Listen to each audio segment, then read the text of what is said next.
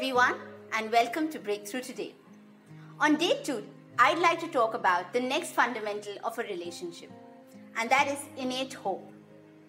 As Christians, our lives revolve around the undying need for hope. C.S. Lewis famously remarked, "A Christian's hope isn't an escape or wishful thinking, but something that a Christian is meant to do. It is in the darkest hour that we must remind ourselves that God is in the silences." The commencement of any real relationship is bound to have some deep challenges. It is here one must remember Jeremiah 29:11. "For I know the plans I have for you, declares the Lord, plans to prosper you and not to harm you, plans to give you hope and a future." The past 2 years have been massively difficult for the young and old, for marriages that have crumbled, and for the young ones in long-distance relationships which have broken off for the sheer want of proximity. A Christian relationship, however, transcends the need for physical proximity. Now, make no mistake, I am not propagating that couples should spend long periods apart.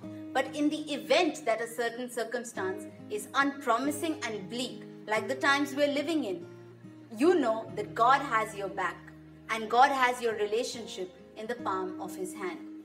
When you get into a relationship, ensure that it is one that you enter in with hope, faith, and love. Hope above all else. Deuteronomy 31:6 states strongly, "Be strong and courageous.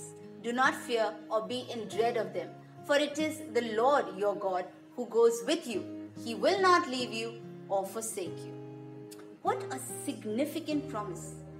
When you feel your life and your relationship slipping away, recall Proverbs, which reminds us, surely there is a future and your hope will not be cut off. And this is your prayer of meditation. Your hope will not be cut off. When you meet an obstacle in your relationship, just sit down in peace and connect with the Lord in silence. He will gently ease your burden and replace it with an answer and an eternal hope. Because we are actually committed to each other, but most of all, we are committed to the Lord. And the Lord, in return, gives us and brings us His peace and His comfort. And this is me, Katherine, your host, signing off for Breakthrough Today. Thank you.